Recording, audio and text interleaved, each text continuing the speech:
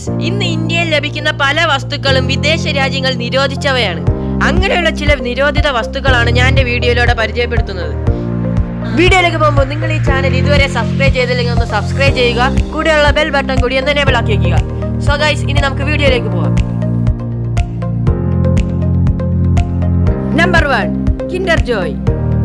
നമ്മൾ സൂപ്പർ മാർക്കറ്റിലൊക്കെ സാധനം വാങ്ങാൻ പോകുമ്പോൾ കുട്ടികൾ എപ്പോഴും വാങ്ങാൻ പറയുന്ന ഒരു സാധനമാണ് കിൻഡർ ജോയ്. ഈ ചോക്ലേറ്റിന്റെ ഒപ്പം ഒരു ടോയ് കൂടി ലഭിക്കാറുണ്ട്. അതും കുട്ടികളെ ആകർഷിക്കുന്നു.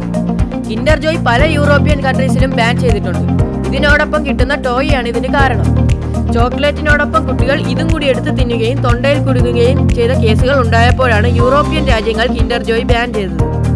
യൂറോപ്യൻ കൺട്രീസ് കൂടാതെ USA-യും കിൻഡർ ജോയ് ബാൻ ചെയ്തിട്ടുണ്ട്. Number 2, Vicks.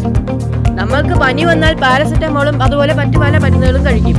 അതുപോലെ തലവേദനയും ജലദോഷവും ഒക്കെ വന്നാൽ നമ്മൾ ആദ്യം ഓടിപ്പോയി എടുക്കുന്നത് വിക്സ് ആയിരിക്കും.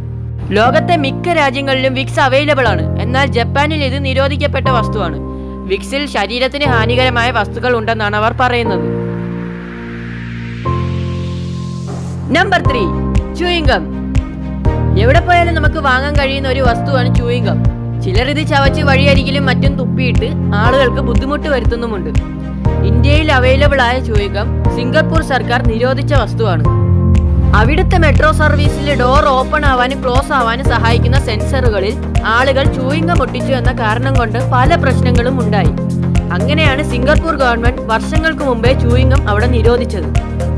എന്നാൽ ടൂറിസ്റ്റുകൾക്ക് മാത്രം കുറച്ച് ചൂയിംഗം കൊണ്ടുവന്ന് ഉപയോഗിക്കുവാൻ അനുമതിയുണ്ട്.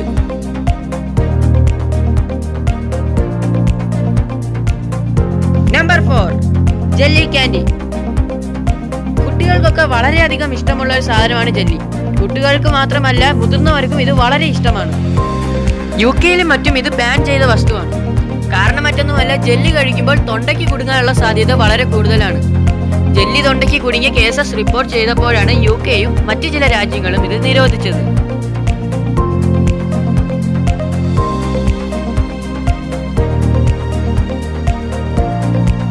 Number 5, tomato sauce.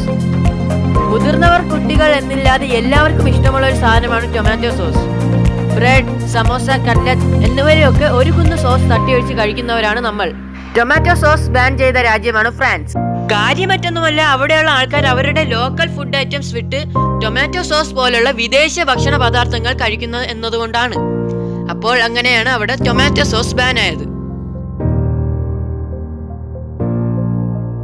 Number 6, life boy soap.